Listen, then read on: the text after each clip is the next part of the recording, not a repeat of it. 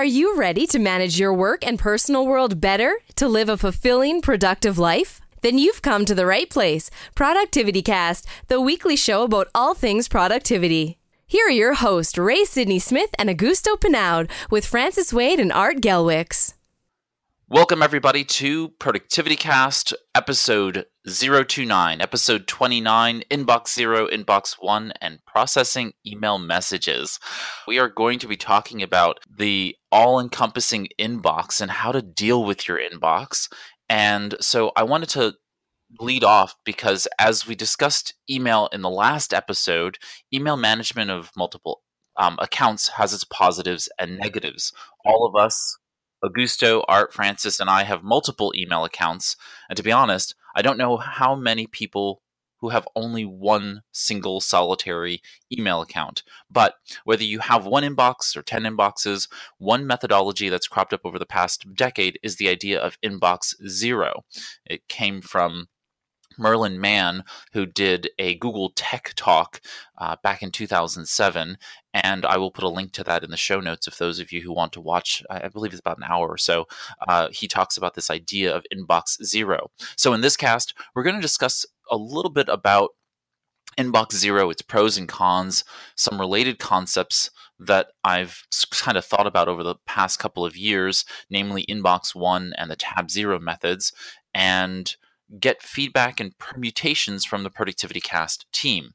We'll close with some thoughts on email message processing from my esteemed colleagues, and I think this is going to be a great podcast. This is going to have a lot of really great information for us all.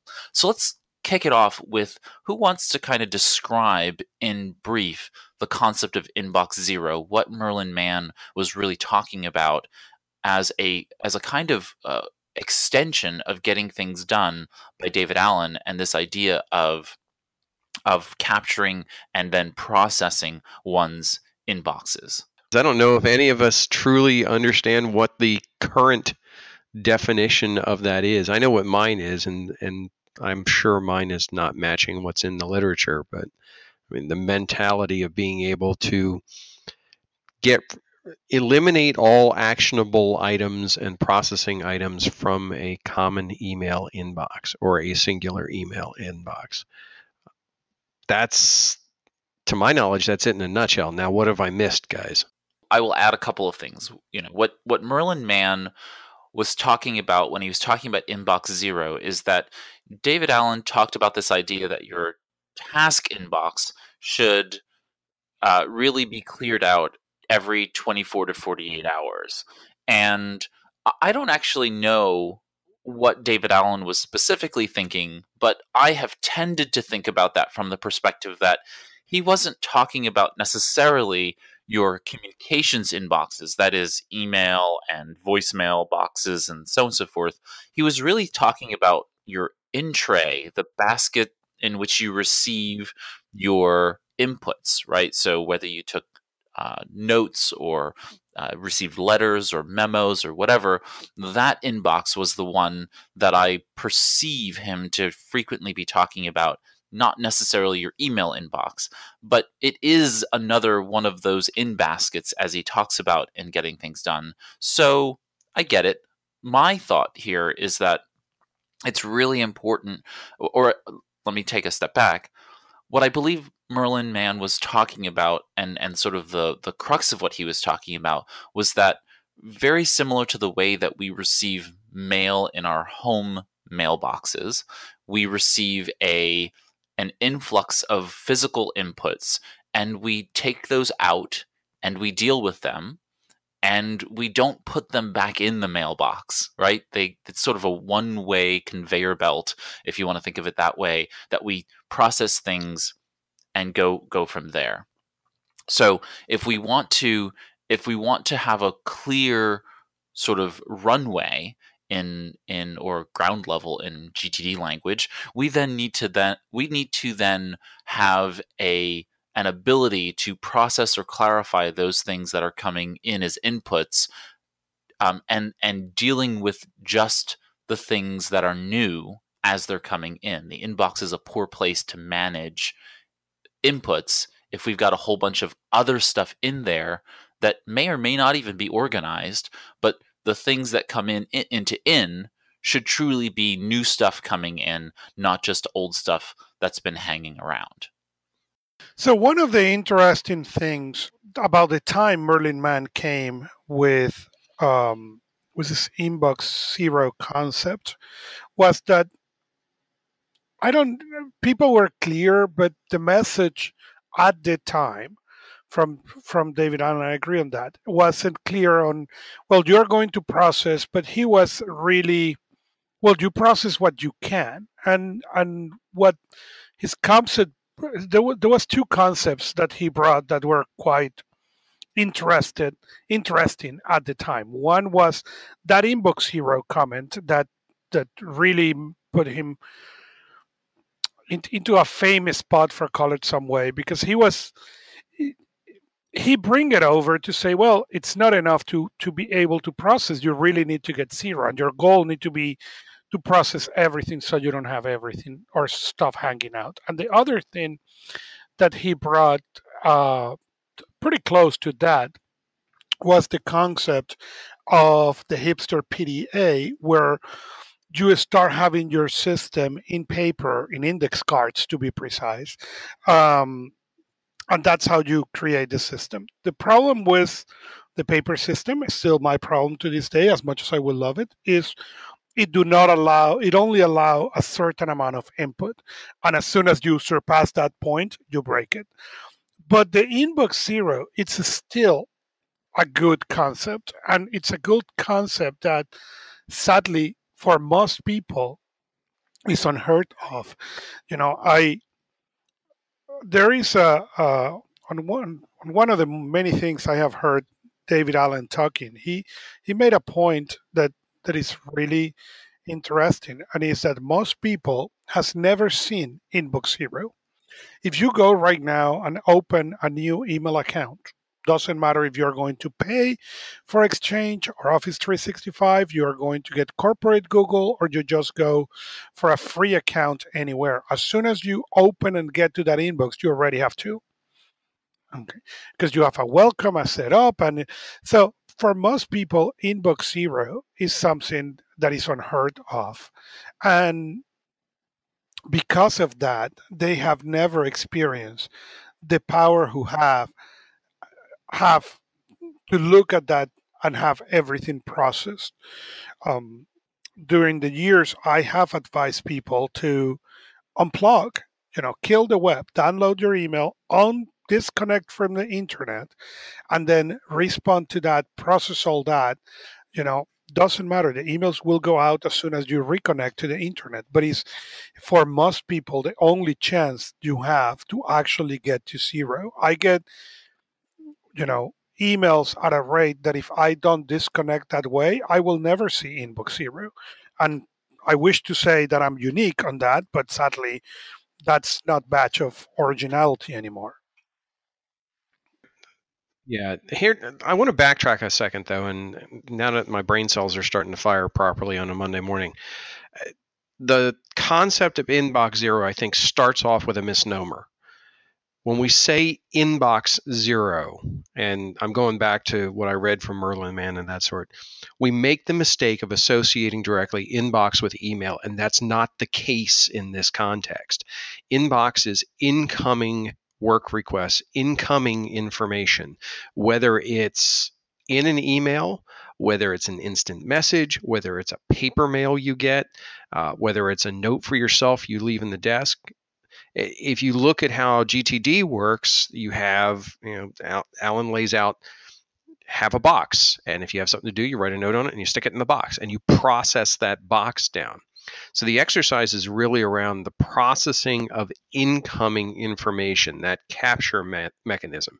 It does not directly have to associate with with an email inbox. And I think when I was thinking about this morning and last night, that's where I was getting a little hung up, because we get so wrapped up in this. I've got to get my inbox, ergo email inbox, down to nothing in it.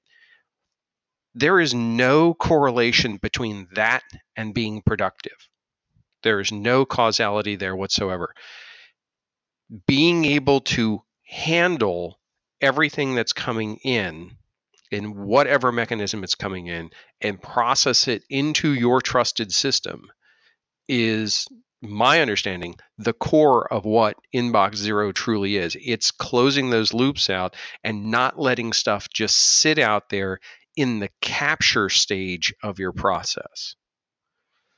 Now, with that being said, inbox associated with email is probably the biggest culprit of stuff coming to us.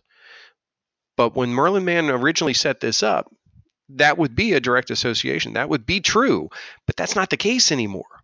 We've got so many inputs now, whether it's email, whether it's social media, whatever. We've got to have systems that allow us to pull in multiple things and put it into a conceptual inbox. And I think what triggered it for me is I use Todoist for all my task tracking. And the default box that they use, the default place for new tasks to go in, is called the inbox. I agree with you, and that's one of the things that was starting to change at that time. Before that talk, you know, we, as much as some of the technologies like text message and those things are now seems like, oh, we have them forever.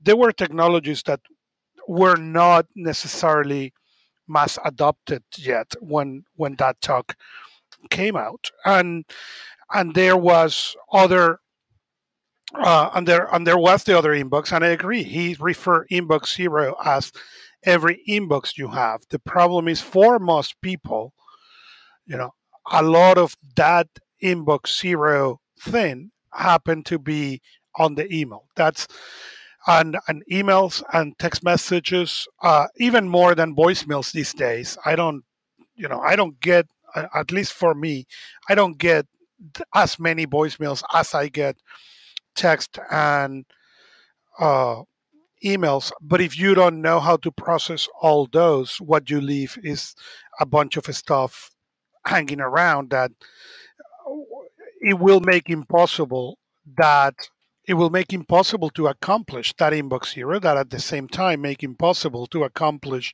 having any kind of control over anything. So I think there are arguments on both sides of the aisle for inbox zero. I'm going to place a link to an interesting article from the Next Web that talks about the kind of anti-inbox zero sentiment that has kind of grown up over time. Even Elon Musk has said inbox zero is a fad, is this kind of trend akin to I forget what he likened it to, but he's kind of likened it to something of a contemporary sort of fad that we have today. And I go back to this idea that inbox zero has value in the sense that we should be understanding that inputs are not where we maintain and manage actions, and therefore we should be moving things along a route to get to a functional managed space. And I think that's important. Again, I'm gonna always lay waste to the idea that inbox zero applies to anything more important than your task inbox, as Art was talking about, where maybe Todoist or other tools like Remember the Milk or OmniFocus or otherwise, they provide an inbox for your tasks that are or incoming potential commitments, those things that are coming in. That's way more important to process than email. However, in the context of inbox zero for email, I think it's this is a good time for me to sort of flesh out this idea that I've been talking about and thinking about for quite some time, which I just have casually coined inbox one. I'm not particularly wedded to the name, but the idea here is that you have as few inboxes as possible for input from many different sources, and because technology allows for that to be the case, we can do that. So, for example, I have signed up with an online service that takes my mail and digitizes that and sends me the mail, via email, and just shows up in my inbox. All of my email messages all come into my inbox, right, from many different sources, so that I can see that. I've even gone to the effect of having all of my text messages and voicemail messages through Google Voice forwarded into my email inbox. Now, remember, if I'm using my phone, I'm going to see those messages there. So in my system, I've filtered them to folders, so they're not showing up all en masse in my inbox. I don't need to see those in my inbox. But if I'm sitting at my computer and I'm not looking at my phone, then that's where I'm going to be able to take inputs, process them, respond, and get rid of them almost instantaneously. And I'm sitting at a full keyboard. And I don't know about the rest of you gentlemen, but I tend to process much better when I have a full keyboard in front of me. And that doesn't matter what screen it is. I just really like having a full keyboard in front of me. So the idea of inbox one is to have as many inboxes as you need, but no more, and to have as few inboxes as possible, and no fewer. And if that's one inbox, that's fantastic, because then you have this one place where everything is coming into. And if it's not, like for me, I have a work inbox and a personal inbox, and I filter those separately because of context. I don't think many people would do very well, and I'm curious to hear your thoughts on this, as to whether many people would do well to have an inbox one for their entire life, both work and personal. But perhaps there are people out there who can do that.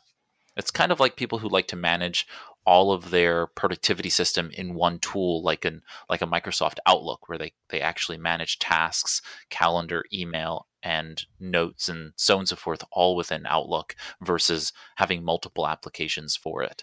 Yeah, I can see definitely doing that. I've seen, and I've considered it myself. Where I personally run into a hang up is on the processing of the physical materials into the digital system by a third party, like having my email forwarded and scanned. That just gives me the heebie-jeebies. So that's not going to happen on my watch for me. But those are things that I can manually process into my system. Being able to I think where you run into the challenge with that idea, though, is not the idea. It's the fact then you wind up with a tool that you're trying to manage everything with, and then we get into that death spiral of trying to find the perfect tool that will do everything that we need for that, everything that's coming into that box. And I have yet to find something like that. I've found things close to it, but nothing ever is 100%. So you constantly are having to tune and check out the next latest and greatest tool that's coming down the path. I like the idea. I use it primarily for, as I said before, for incoming emails. But even then, I don't know that it's a great idea, but it just seems really hard to implement. I can understand that. I can understand how one would think that it would be difficult. And I guess I did spend a considerable amount of time over the years perfecting this. I didn't just start out with a Fujitsu ScanSnap IX500, and certainly many of the things that are available today weren't available when I first came up with this idea. But today I pretty much don't have a problem. I mean, like if I want to scan something, all of my scanners and devices now have the ability to send a scan to a particular place, and I just have it auto set up to email it directly into where it needs to go to, or I email it to myself. So if I scan at one of my multifunction, printers, copier, scanner devices, that's already kind of an easy one. The scanner I use is designed to be able to direct things all automatically to where I want them to go. So if it's a receipt, it's going to go into my receipts notebook within Evernote, and so on and so forth. So that's kind of a non-issue. Regarding the mail scanning, I totally hear you, Art. However, the U.S. Postal Service scans everything anyway. I mean, they're looking at everything. Purely for security purposes, making sure that there isn't anthrax in your mail, and so on and so forth. So that's kind of computerized. So not particularly a bad thing. But the But the service that I've been using, Earth Class Mail, I trust them. I haven't, it's not like I'm getting anything in my mail that I feel like is ultimately too private. And again, it's, most of what's being done is automated. So it's not like someone's sitting around reading my Christmas letters. One of the things I also think trips this up is the segmentation and the separation between work and personal, especially if you're working in a corporate environment, because then you don't really have the latitude to integrate the two systems together. I don't want to necessarily bring the gear conversation, but I think the gear need to be mentioned too, because one of the things that used to be different when all this inbox zero conversation came is, for most people, email at work happened at work. It's there was no that thing that we've seen today, that connectivity or that level of connectivity that we have, where most people has access to their email everywhere and their computers are going with their everywhere. It wasn't necessarily true at that time. Okay. And even that inbox zero, it's not all about email. Email, it's a big factor in here, mostly because it's the biggest host most people have. The actual bigger one that people don't notice is text messages. Okay. Uh, Used to be email. I think now people get more input via text message and it's even more ignored than what email was. But then comes the hardware issue. Used to be that you may get email on a home computer and you may get email at a work computer, and they never necessarily mix and match. For most people these days, their main machine is their iPhone or Android phone or mobile phone. Okay. And on there, for most people, you get personal, you get text messages, you get work, and you get everything else. And that comes to the problem of how good can you manage and process all that in that device. I've been arguing over the years that people should stop checking email on their iPhone or their phone, mobile phone, okay? And mostly because people do not have the ability, the knowledge, or the technique to process in the same way they will do it on their machine. So what that does is you look at email on your phone, okay, you try to move fires away and then get back to your computer and then reprocess email. By the way, if your main machine is not a tablet and you are not processing email on the tablet, that works exactly the same way. In conjunction to that, people is getting on their phones. Now they're using them as scanners, taking pictures of stuff they want to remember, and they are getting a bunch of text messages that it is input, is part of that inbox, but in many, many, many cases is simply super poorly processed. So again, I did not want to bring the hardware into this, but I think one of the things that was not a reality when Inbox Zero Talk came out is how much hardware has changed. And the new hardware, the new accessibility of hardware has made for people even harder to reach this Inbox Zero, to really process, because a lot of that input now is hiding, is invisible, and it is on most people's mobile phone. Just to give context to what you're talking about, Augusto, is that the concept of Inbox Zero came out a month, or at least Merlin Mann's talk at Google came out a month after the iPhone was released. So up until that point, people did have access to email on their mobile devices, but those were very, very few people it was. I think you might agree with me. Maybe you don't agree with me, but this was a probably small population of people who had access to email on their phones, and now today, almost everybody accesses email from their phones. That's exactly my point. Yes, before that point, okay, email. I mean, the trios were able to get some emails, but it wasn't really effective. Okay, people were really doing email on their phone were the BlackBerry or the CrackBerry, as was called at that time, the CrackBerry people. Guilty as charged.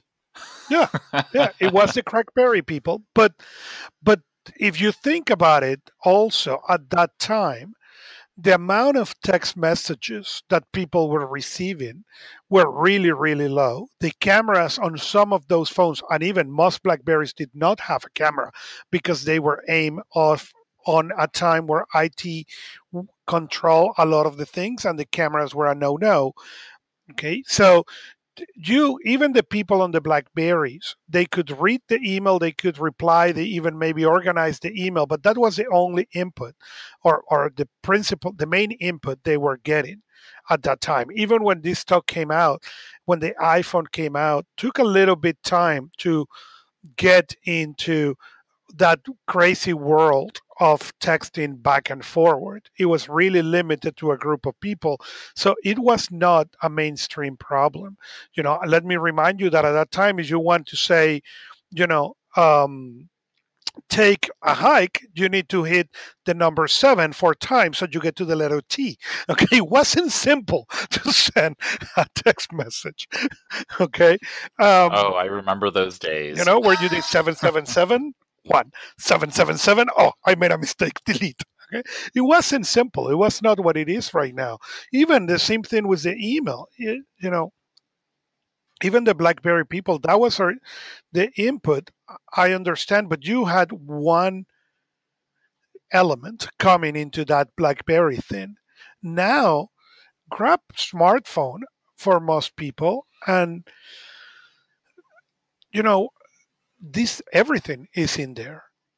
That is a scary proposition how little people understand how much is on their mobile phones and how little security they have around it. But I think that there's a basic sort of first principle at play here, which we kind of touched on in the last call on having multiple inboxes. I think that when you set an inbox up, you're inviting the world to send you data. And some of that data involves triggers that then lead you to create tasks. So just from a task point of view, all these different, call them inboxes or direct messages, places you collect feedback on your wall on Facebook, they're all, from a task point of view, they're all performing the same function, which is that they're your interface to the outside world where people can send you anything they want. And out of the stuff that they send you, some of it triggers tasks. So the question is, how do you effectively poll all of these locations so that you can figure out the triggers from the non-triggers or the signals from the noise? And I think your concept of inbox one is right on the money in that we have all of these different places now on the internet and inboxes that some apps give us that we don't even want. We have social networking, and of course we have regular traditional email, but they all are functioning in the same way. And if we can bring them into a single location. So, when I first started using Android smartphone, I was really happy because I could bring in many of these inboxes or locations into one. And although I couldn't bring it into one software, which I really wanted, I at least had it in one physical location, which was my smartphone, and that could travel with me. That was a huge difference, a huge benefit compared to what I had before, which was stuff scattered on different devices. So I think you're right on the money. And the reason you're on the money, I think, is because you want to bring as many potential triggers for tasks into a single location so that you can process all of them in one go. Because the worst thing to have is to have some location, some inbox hanging out there somewhere, which is collecting triggers which should be turned into tasks, but because they're remote, you're not checking them as religiously or in as disciplined a fashion or whatever it might be, which could lead to a tragedy, which means that there's some message coming in that should trigger a task that you're not actually catching. So there's a discipline to bringing all of these different locations into one. I think that's what Augusto was talking about, which is that if you can be disciplined and check all of them, then you're fine. However, most of us have a very difficult time given that they're scattered around our ecosystem. So we end up failing. And then the last piece, I think, is that some people get the idea of inbox zero all mixed up, and especially true today based on what Augusto just said, which is they think that skimming their inbox and leaving some stuff behind is the way to go. And when people are inbox zero inbox, they think it means as soon as a message comes in, I need to handle it immediately. So they turn their all these different inputs into places that they need to keep checking and checking and checking and checking and checking. And the truth is they can never check enough. So their concept of inbox zero is incorrect. The proper concept, if they could follow inbox one, is that they could check all of them at one time, empty them all down to zero, and then move on to actually do the work. That's the ultimate principle. It's just that we don't quite have the software or maybe the hardware to allow us to do that discipline effectively. I think you have some really salient points there, Francis, and I wanted to just add on one more thought that I had before we move on to processing and clarifying email messages, which is that for those who are part of your job is to respond to email messages, do not take what we're saying as one, an opportunity to shirk your role and responsibility. The other is that this may not work for you, right? Because your concept of how you transit communications is different than other people. You know, when I was in I used to own a title agency, and in that time frame, I had email coming in literally 24 hours a day, and so there was no concept of inbox zero for me, because there, you know, I could get it to zero, but then immediately thereafter there were new email messages coming in, and I actually went to the effect of, you know, turning off my email account. I turned off my internet services at one point so that I could get to zero, get some stuff done, and then turn my email back on at different points in the day, because it was that kind of flow of email. Plus, it was my responsibility at that time to be highly responsive to clients. You know, we had real estate transactions happening all throughout the day, and people were depending upon us to be highly responsive. So if you need that in your work world, I totally get it. Today, I do not have that. It's very infrequent I have a client that needs me to drop everything and do something because of an email. If that is the case, they should have called me, right? So there's a real understanding in my world today that that's not quite the case. I can sit down, process email on really my schedule, and make that happen. But if your world does not allow for that, understand you must do what you need to do for your job first and foremost. I had a client once who they were in a similar situation to the one you just described. They had about 5 people, and they were getting email from their clients, and the emails were coming in all day long, and they were being copied to all of them. And as you can imagine, no one could afford to leave their inbox for unattended for more than a few minutes. So they all had all the alerts and pop-ups and, you know, all the things that you would expect that would tell you that you have an email coming in. And the answer turned out to be pretty simple, which was to put in a help desk format. Triage. Have someone or some function manage all of the incoming email, whether it's 24/7 or whatever. And that person's only job is to answer email, put them in order of not preference, but put in some kind of priority, and then transmit that to someone who can do something about the problem. Of course, it's not a brand new solution by any means. IT companies have been using it forever, but the principle needs to be applied to other jobs where people are receiving email in the way that you just described, and that ultimately the experts be tied up answering every email unless they are the help desk. Instead, you need to put this help desk in so that you can perform triage. I would agree. And so I'm going to turn the conversation over now to processing email messages, and I'll start off, and then you all can join in and give your thoughts here. So when it comes to processing email messages, I think there is something very powerful happening, and it's not necessarily a good thing, which is that people have this innate need for novelty, and that has caused email to become that little dopamine kick that we all get. And we have this sense of what's been coined FOMO, right? Fear of missing out.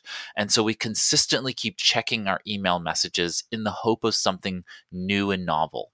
And so what I've done, and I think many others in the productivity community have talked about this before, but a really powerful processing tool I've used is that I've actually I've properly sorted my email so that it shows up last at the oldest at the top of the inbox, if that makes sense. So when new email comes in, it shows up at the bottom of my email list so that I'm processing the oldest email first. And that's really helped me, because as I get to inbox 0, throughout my day, or at least, inbox less, and again, I don't get to inbox 0 every single day. I try to follow David Allen's principle of every 24 to 48 hours. And the idea is that as that email comes in, I'm not getting that sense of, oh, that new thing just popped up at the top of the list, I should deal with that first. It's what's the stuff that's already there that needs to be processed in the order it was received. And to be quite honest, that's most equitable, right? The person who came to me first should get first priority. If it truly is first priority, that's a choice I get to make, but I shouldn't demote something just because it came in just now, right? The immediacy of it is not its priority. How about if it's an emergency, though? They should pick up the phone and call me. I'm sorry, that's just not where emergency, communications happen. Right. Now, all right, let me jump in here real quick, because there's something I need to make sure is clear. When we say process, correct me if I'm wrong, we are not saying that you take the email and you do everything in it and it's completely finished and put away and never touched again. Correct? Correct. Okay. Because we are all in agreement on that. Okay. And I think that's one of the things that causes some confusion with people when they think about processing emails. What is the process? I mean, I build ticketing systems like Francis was talking about, and the process of that first step, that capture step, is probably the most important thing that you have to define for yourself. What is the success state of something being processed? Is it done? Is it logged in another system? Is it put into a folder? You got to write those things down someplace so that you can follow that consistently.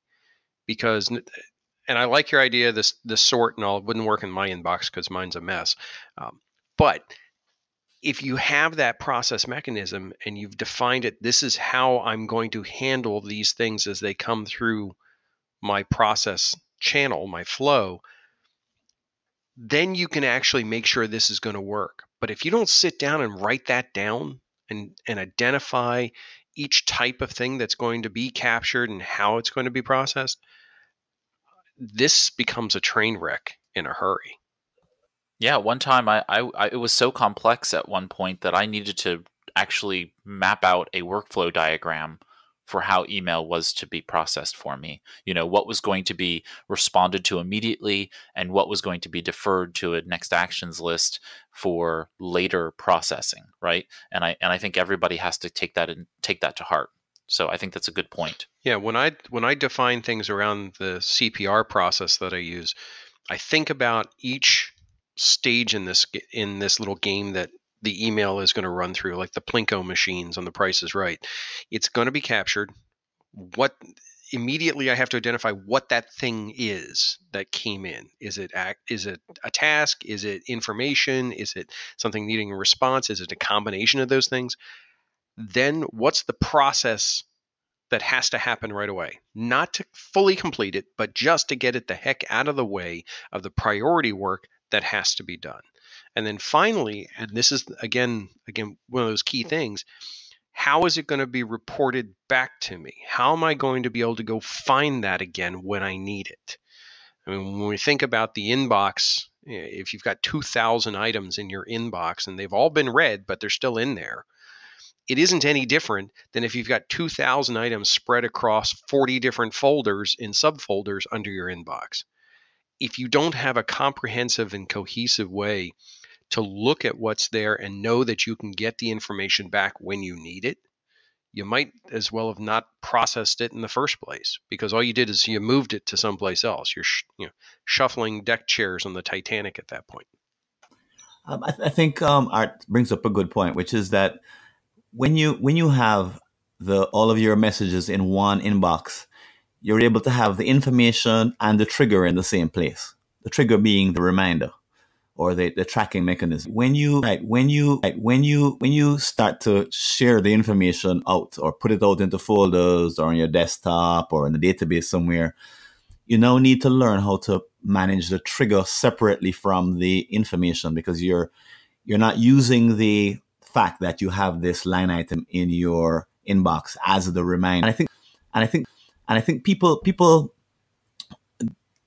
are afraid, put it frankly, to follow sophisticated systems where they do zero inbox or inbox zero, because they see that if I hide away this information away from my inbox, I'll also lose the trigger. In other words, I'll forget to go back and do the task.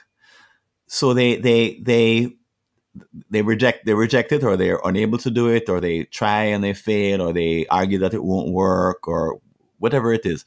But all it is really is that they need to train themselves to manage the task separate from the data, and not and allow themselves to separate the two, because as Art is implying, when you separate the two, it increases your productivity tremendously. It goes up by, I don't know, a factor of 10, 100, 1,000, but it's a huge difference. And if you can have a trusted system for managing the tasks and a trusted system for managing the information, then you're good to go. You're maybe infinitely scalable. Who knows? Pay attention where that information is coming and understand that process that doesn't mean do that. It means receive it, mean understand what you need to do about it, and then capture that somewhere that you are actually going to come back and do it and finish it and get it done. Okay. But also block time to do that. One of the problems a lot of people have is not the amount of inputs they have. The amount of input is not going to change. Actually, it's going to be increasing. Okay. But most people have not built time into their daily responsibilities to process that. And I understand the time change, and I understand there are days you need more or less, but you need to at least have a set block time every day to process those. That's the only way you're going to get some kind of control and some hope to get close to zero. As you said, do I get to zero every day? No. Do I wish? Yes. But the reality is I have time every day in my calendar blocked just to process email, just to process inputs, just to process my inboxes. Why? Because if I don't make that time, I will never have that as a priority and will never happen. So it will not be every 48 hours. It will be never. So make sure that you have a time where that happens. So for example, I tend to advise people to take time Friday afternoon. Friday afternoon tend to be a slow business time for most companies and most people. Then block at 3 p.m. to clean your inbox. Make it a calendar event so you remember that you're going to do that, and sit at 3 p.m. and with the goal to process to get as close as zero or at zero if possible, and make it at 3 so that way, hey, if you are done by 4 or 4:30, then now you can celebrate the other half an hour instead of put it at 4 where you are going to be on the time you're ready to go home, in the middle of that process. So buy yourself enough time to do that if you are going to do it that way. If that doesn't work, then at least try to find time every day that you block on your calendar to do that. And my advice is do not do it the first thing in the morning. It tends to work much better towards the end of the day as you are unwinding. That tends towards the beginning of the day. And the reason for that is you're going to find an emergency and that is going to throw everything off. For me, I actually have 4 distinct times in my day that I've blocked out for processing email. And the tangent to that is that right next to that is time to actually process the task inbox, my task inbox, for email messages that are not just a read and reply style email message, right? It needs further than just I read it, I processed it, I've made a decision, or I have the information at the tip of my tongue to be able to then type and respond to that person. I now need to put that into the task inbox because it requires further processing. I always leave more time to go to my task inbox and make sure that's processed because, again, like I said at the top of the show, that's more important to me than the email. The email is communication. It's like a conversation we're having. It's not the stuff I need to do. Right. And so I need to make sure that task inbox is actually, that one being zeroed out is actually way more important to me. So I actually pair those two together. And so I hope that helps folks.